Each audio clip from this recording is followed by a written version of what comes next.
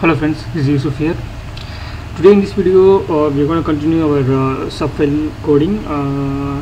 So in this video we are going to update database record via the subfile. Okay, so let's get started. So before we go on see the code, as usual I want to show the result first. So I have done actually the change here.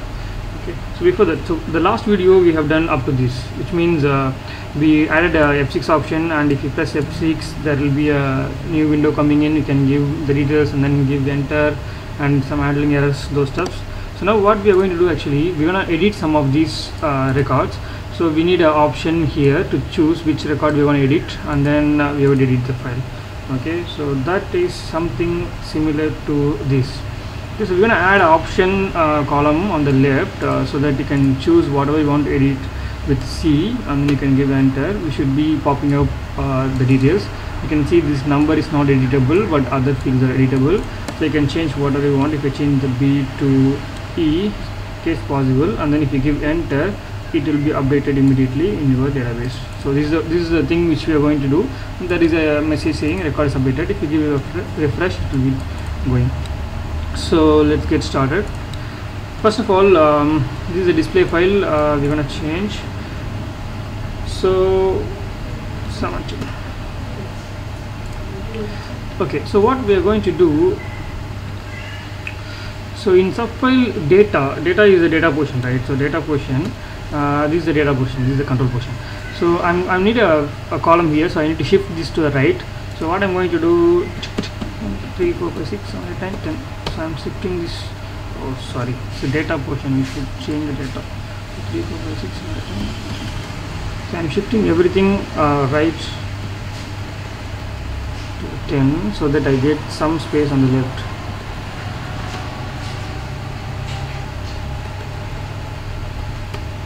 Okay, so now I got some space. So it's going to be an input of one length.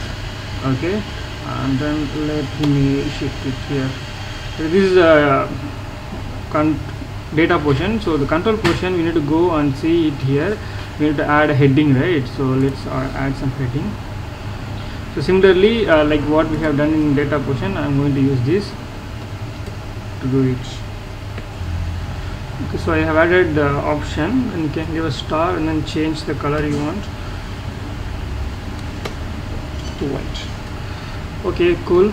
So now we need a name for this. So currently it's again, so it's in a okay, whatever there here, you should access this in the data portion. Okay, so let's go to data portion and then question mark, and I'm going to say INPOPT, so input option, whatever. Okay, enter. Okay, good. So we are good.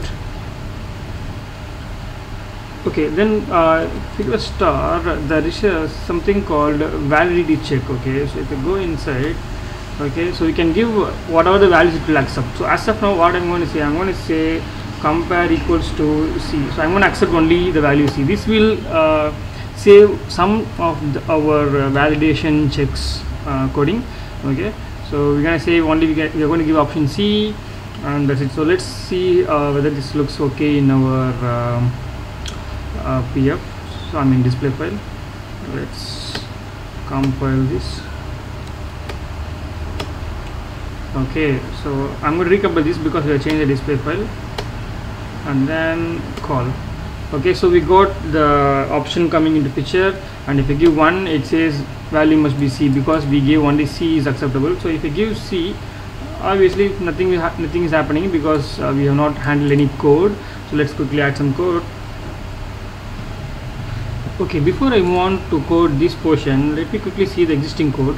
Okay, so what I'm going to do, until we press F3, okay, we're going to display the subfile, and then if we whatever we pressed or the event handled, we are handling it down.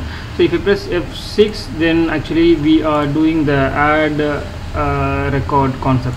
Okay, so we have used if statement here, but in general it's good to use the switch or a select statement. So what I'm going to do now, I'm quickly going to move this to a new subroutine, and I'm going to call that subroutine here, and then I'm going to make this if to a select statement. So let me quickly code that. I have now created a subroutine called add subroutine, and inside the add subroutine whatever we have done inside the if statement, I'm going to move this to this. Okay, let's move inside to this. So now we can just call add subroutine exs or add sub. I hope this is dot. Okay, and also let me change to this to a select statement. Okay, so this is a code. So select, and then when is the syntax, when 6 is on, add subroutine, others is handle the other thing, and then finally we have to say end select. Okay, good. So inside we're gonna add some code. Okay, if we have changed anything on the subfile, right? So the read C is the code to read those data. So read C, and we can say SFL data. So we're gonna read the changed data from the subfile.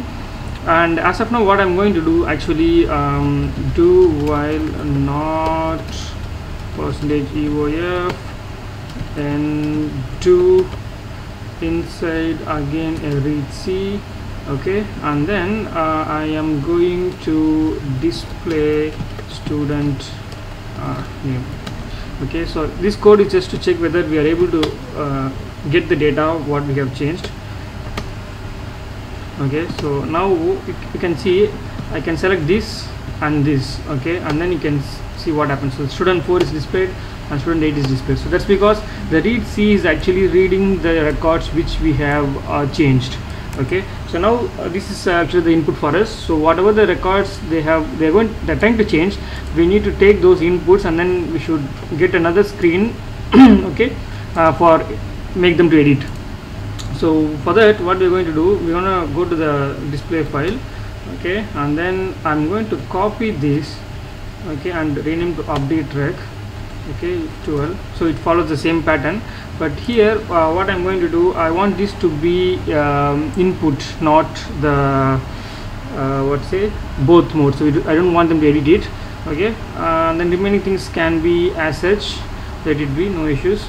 And here this is an error message for this. I can rename this to update error message. Okay, just for a change. And here enter should be update.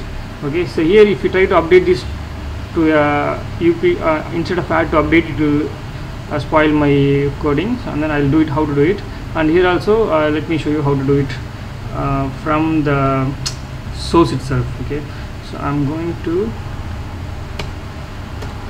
so inside if you give 2, okay, bottom, we should be able to see the update.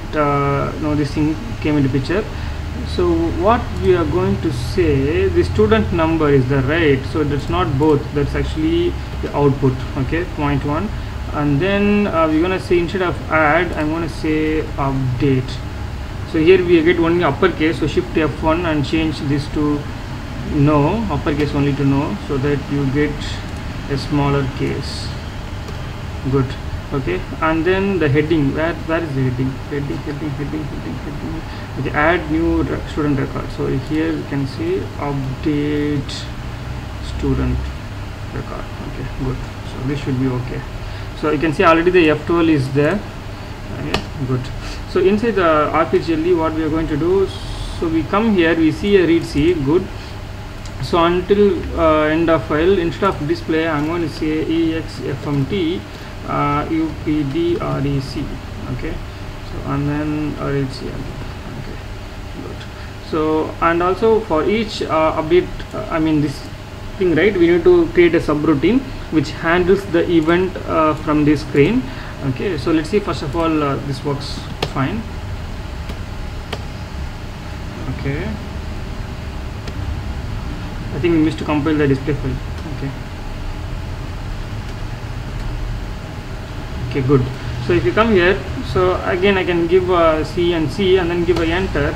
Now we can see the screen is displayed with the data. That's because this screen is having the same variable names as like the subfile screen as well. So it gets paused, and you can see here the things are updated. So as of now we didn't handle anything, right? So if we give enter, it goes to the next coding, so it means next C, and we have the data available, and then it goes, and you can see the C is still available, right? So that we should change. So let's quickly add the code, and then we'll try to update the value inside the PF. Okay, so what we are going to do, after we show the screen to them, right, they do something and then press enter or whatever. So I'm gonna say execute subroutine UPD data. Okay, so this is subroutine which is going to handle everything, and after that I'm going to say my input option equals to blanks. Okay, and then update SFL data. Okay, so this what it will do, it will remove the C which we have typed, right? So it will update with the blanks. Okay, so now we should add the subroutine. So let's quickly add the subroutine. Okay, first thing is actually if they have pressed F12, we should come out, right? So I'm going to say if star in12 equals to star on.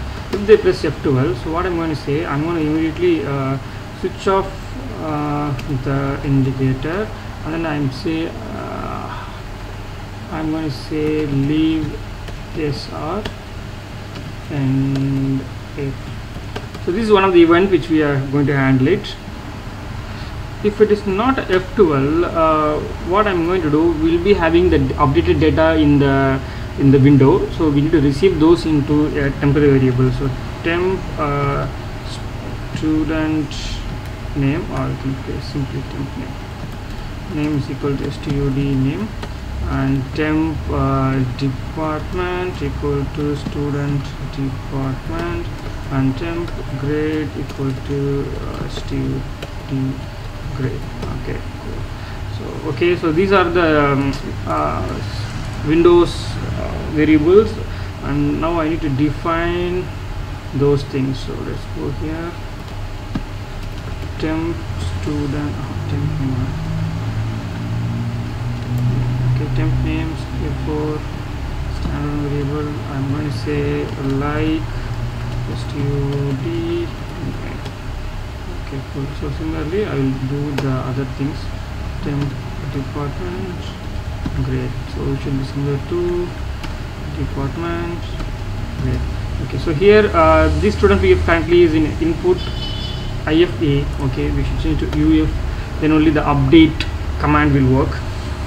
Okay, that's good. We have okay, so inside what I'm going to do, I have received everything. So now I'm going to do a chain with a student number, because student number is the only key, and this student number variable will be having the number of the student, because we have no same as the window variables. Okay, chain this with student PF. Okay, and then if percentage found, obviously we'll get the data anyway. Okay, I'm going to say student name is equals to temp name, student department equals to temp department, student grade equal to temp grade, and then update studfmt. And so you can wonder why I am doing reverse of this, because see, when we click enter on the screen, right, so this variable will be having the data from the window, so we are having it in a temporary variable. Then when we issue this chain operation, again these variables will be replaced with the records from the PF. Okay, because they use the same variable name. So what we need to do, so we are going to change the PF data with the data we received from the window file. Okay, so this time what I'm going to do, I'm going to do debug to understand this better. Okay, so I'm compiling with star source. Okay, so strdbg stud001 r yes, something wrong. Okay, F10 and then call stud01 r. Okay, so I'm going to have a breakpoint in exfmt and then press F12. Okay, so now the screen is displayed. So let's see, I'm going to change this and this. Okay, and then press enter. So it comes inside actually, and it checks whether we have pressed F6. No, so it comes to other, and it reads it. It's reading the first record. Then it's until the not end of file of the change record, it going to the exfmt, and it's coming with the data we want. So I'm going to say student number new, and then I'm pressing F12, sorry, enter. It goes inside and go to the update routine. It checks whether I press F12, no, so it comes inside. So you can see here the value is student 1 new, because this is what coming from the screen. So I'm getting everything into my temporary variable. Now we can see the student number is 1. Okay, and then if you press F10, now this is already reading the data from the PF. So now you should see the value of student number is student 1, because it comes from the PF. So next things, we just need to assign those temporary variables into our PF variable and do an update, then that's it. So we have just updated the record. So next we are updating the input, this thing to blank, because this will update it on the subfile screen. And then we are seeing the next record, which means it comes and shows the next record, which is student 3, which we have selected. Okay, and then I say student 3 new. Okay, you can see here only I'm able to type capital letters. We will fix that one now. Okay, and press, this time I'm going to press F12. Let's see what happens. It should not update, right? So I'm pressing F12. Okay, it's coming inside, checking whether I press F12. In case yes, I pressed the F12, so it's come inside, and then makes F12 off, and then leave SR and going out, and then updating the option, and finally it comes out of the loop, and then it shows our display pressing. So you can see, so this is already updated. Okay, but this is not updated. Okay, so F3, which will exit. Okay, cool. So now you would have got some idea how to do it. So the one which we seen earlier, right, which is the capital letters input. So let's fix that.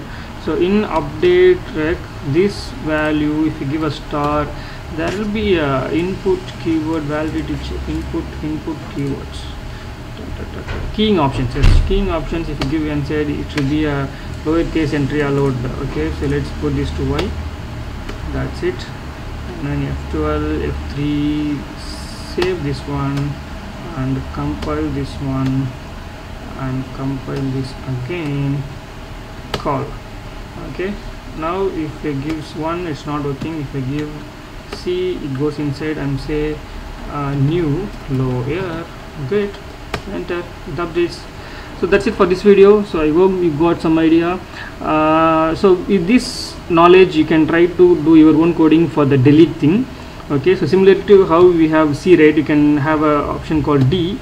Okay, then you can, that should be a Windows setting. Are you sure you want to delete? If you say yes, you should delete from the PF. So try to do that thing by yourself. Maybe in the next video I'll try to cover that part, and then we'll see the other subfiles codings in the future videos. Thanks for watching.